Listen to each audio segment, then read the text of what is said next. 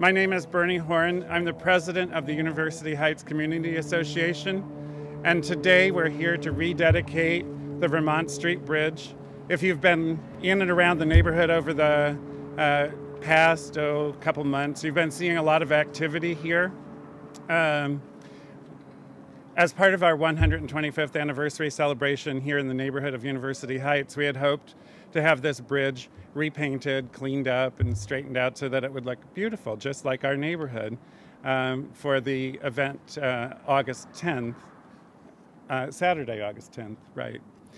Today, a lot of the people that are here were very instrumental in, first of all, getting the bridge rebuilt from its original structure, and secondly, getting it redone and repainted. So I'm going to start by turning this over to Todd Gloria. Todd is the council district person for us in this neighborhood. Todd? Thank you, Bernie. Thank you. Thank you, Bernie. Hello, University Heights. Are you fired up about this bridge? It hasn't looked better in years, right? And did we get the right color? I knew the color was very important. When I saw the scaffolding go up, I got more than a few phone calls at the office about it's going to be cobalt blue again, right? And the city staff, Tony knew it always had to be that color blue, and I think they did a magnificent job. This bridge is a treasured part of this community. It was not looking up to par for a little bit, but we were able to work with then Mayor Sanders, Tony and his team and others to cobble together the funds to get this done. Now, I think some of you know, the ones who were calling the office, it was a little bit of a miracle to get this done in time for the 125th anniversary. But I think that everyone in the city staff knew this was important to University Heights and we needed to get it done before Saturday.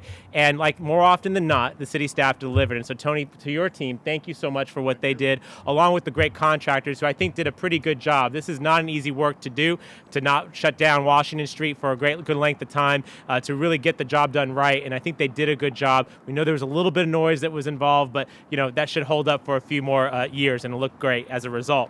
Now, we love our pedestrian-oriented communities here in District 3. We like being able to walk to and fro. But of course, Washington Street is a bit of a barrier to linking Uptown with University Heights, or Hillcrest and University Heights. This bridge was historically here for quite some time, but like the paint that was recently retouched, it didn't always look its best, and at one point kind of fell in disrepair. And it was the community who came together to create a new bridge for a new century and for a new way for us to go forward. Now, it was not an accident. It was not easily done. I was not here for it. I was in high school. That was for you, Ron. But many of you were involved in the University Heights Community Association, the Uptown Planners, and others came together. In particular, I want to call out Stone, Paper, Scissors, and we have both Gwen and Lynn who are here. Ladies, thank you so much. Now, we build bridges, but we can have just any old bridge in District 3, right? I mean, it's got to be beautiful. It's got to have art. It's got to inspire. And this bridge has been doing that for decades now. And of course, at that time, as with most things that get done in council districts, you had to have a champion to do it. And it's my pleasure to introduce the then council member who worked hard with the community to give us back a Vermont Street Bridge that is up to the caliber of District 3.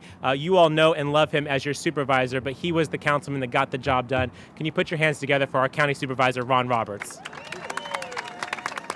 Thank you. Now, Todd said he was in high school. Just so you know, he and I were together recently in Old Town, and it was even worse. Because I was talking about when I used to be on the planning group in Old Town. He wasn't even born. So you're catching up, Todd. I hope we have something more recent to do here in the near future. And just so any of you don't confuse why I'm here, I wasn't here then, okay? But I was here, and this bridge actually spanned between two districts at one time. Oh, right. And it was Christine Keogh who was on this side of the street, and I was on the other side of the street. And some of you may remember what the bridge that preceded this one looked like. Now, to give you an idea how important this paint is, in that old bridge, it was the paint that held it together. That was the only thing holding that from complete collapse. And there were people that were saying, oh, it's historic. it was a historic mess, and there was nothing nice about it. It was dangerous, it was rickety, and it was iconic in maybe the wrong sense. This is iconic in a positive sense in every way, where it becomes a signature piece for the community, and it's only gotten better with the addition of the artwork and now the painting and the other things that have happened, even since this bridge was first dedicated. And I was honored to be a part of that, to help to put together the funding and make sure we got this done and make sure it was done right. And the fact that it's held up and that this community is seeing that it's being maintained, very, very important. So a tip of the hat to the University Heights Community Association Beautification and Planning Committee. Wow, what a mouthful. They deserve a little bit of applause here. In any event, it's good to see so many of you here interested in a bridge, and that this is remain an important part of our community. It looks good, and by what has happened here, it's making all of us look good. I think maybe giving us something positive in government to focus on, and it's always good to be here with Todd, no matter how young he is. But I'm appreciative of what you have done personally to make this happen. And I live not too far from here.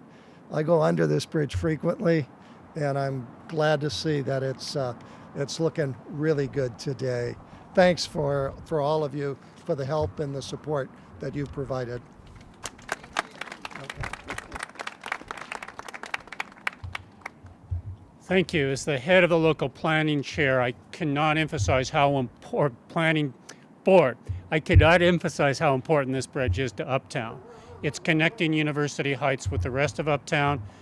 I've lived in this neighborhood long enough to remember crossing the old wooden bridge. That used to be considered an act of bravery. I think those of you who remember, because it creaked under you and you didn't know if you were going to make it or the bridge would go down. My uncle used to tell me when he went to Horace Mann as a kid, and this was not 125 years ago, but pretty close, and they used to ride their bike across this to get to the school. So, but when they took that bridge out, it was trying to get from here into the shopping center and everything else. It was like going through a canyon. So it's wonderful to have seen this bridge built initially, and it's wonderful they're keeping it in good condition. So we'll keep this one for a long period of time. I also want to say to everybody in University Heights, and I think a lot of you know I've lived in University Heights, this is a wonderful community. Tomorrow we have our Uptown Planners meeting, and we're discussing uniting all of University Heights and Uptown, which I hope will certainly happen. But thanks again, and this is a wonderful event.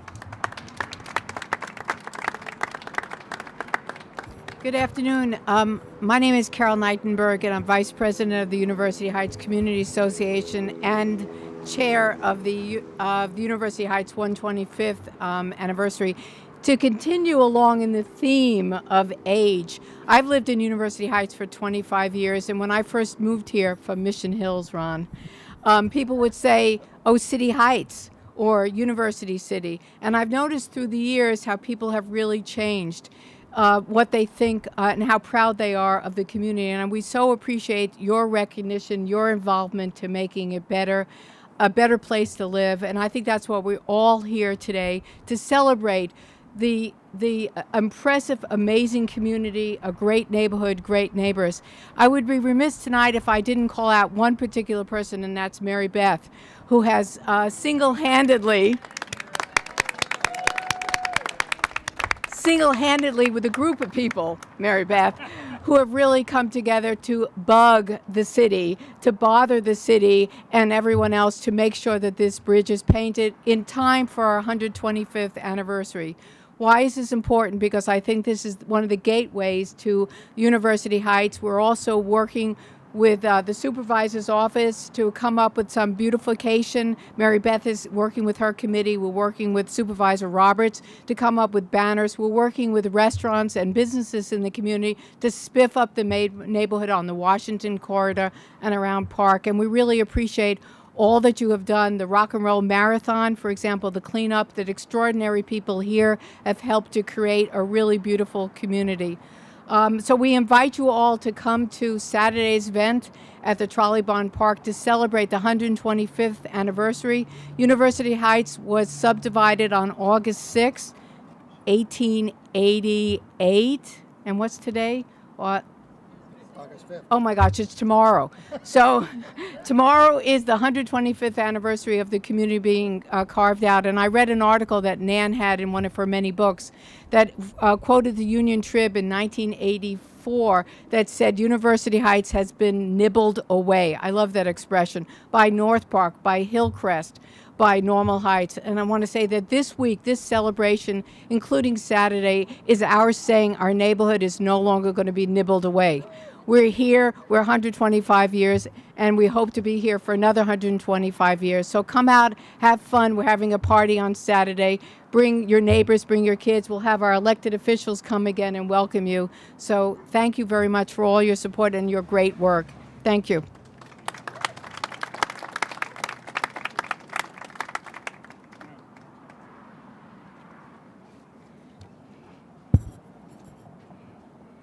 Thank you, Council President Gloria and Supervisor Roberts and other speakers. My name is Tony Heinrichs. I'm the director of the city's Public Works Department, and our department was a proud sponsor in completing the repainting of the Vermont Street Bridge. We appreciate the support from Council President Gloria's office, but even more, we appreciated the patience and the attention of the community. As you've heard, this wasn't an easy project to complete. You would think that a routine maintenance painting project would be routine, but this was anything but. We had a host of technical problems to overcome, including putting up special scaffolding and a wrap to keep the sandblasting contained. We also had problems with the contracting process, and that's always a risk that we run because we have to follow the state public contracting code. We happened to get a low bidding contractor who was deemed not responsive. We had to take steps to get them removed from the process. Actually, that's leading to a default action. So we were able to get the surety to turn this contract over to General Coatings, who did an absolutely outstanding job. Want to thank Mary Beth and the council office who kept on us. They made it clear that delay was not an option. So we did the best we could, and since the ceremony or the So since the anniversary is just tomorrow, looks like we got it done just in time. So in the end, we got a very respected contractor to come in, General Coatings. I'd like to thank Craig Kinsman and Mike Stevenson and Rafael Rodriguez from General Coatings on the fine job that you did. We appreciate your willingness to step up and handle this complicated job with a minimum of confusion and delay. I'm also very proud to recognize Isaac Vallejo, who was the city's resident engineer on this project. Thank you, Isaac, for all the great work you did. Isaac worked very closely with Gaetano Martetti, our project manager, and with Gilbert Calderon from the corrosion team to make sure that this project would be up to the standards of the community. And as you can see, the team did a great job. And we're very proud to have helped everyone enjoy this refurbished link between University Heights and the uptown communities. Thank you very much.